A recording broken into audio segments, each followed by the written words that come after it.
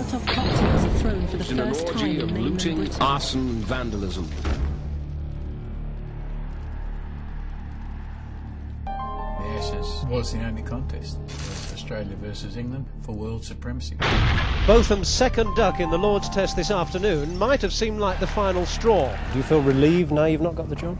No, not relieved. Sad in some ways, but whoever takes over the job, I wish them all the best. It was hoped Mike Brearley could breathe some life into England's flagging cricketers, but after today's shambles, it seems the job's too much for one man. What hope has Brearley now? It was a pretty miserable time. We had the riots all over the country.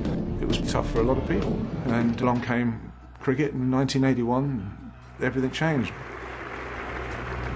Yeah, what a triumph for him it would be if he could still be batting at 6 o'clock this evening.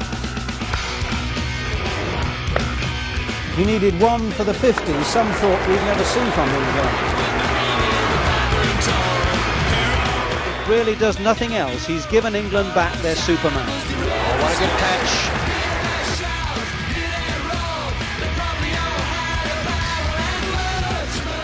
Botham, he was a game of cricket in himself.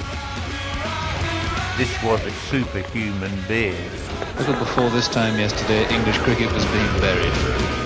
You can be so close and yet so far, and that's the beauty about sport. Bowl him. It's all over after one of the most astonishing fight backs you could ever see.